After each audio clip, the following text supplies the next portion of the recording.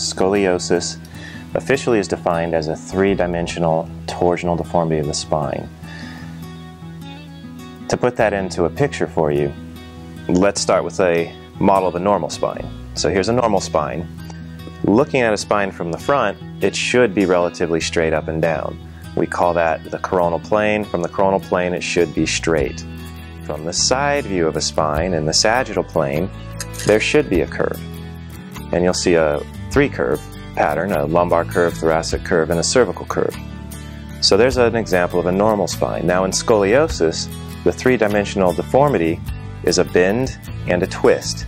In the coronal spine, where it should be straight, instead there is a bend. So here's an example of a bend in the coronal spine.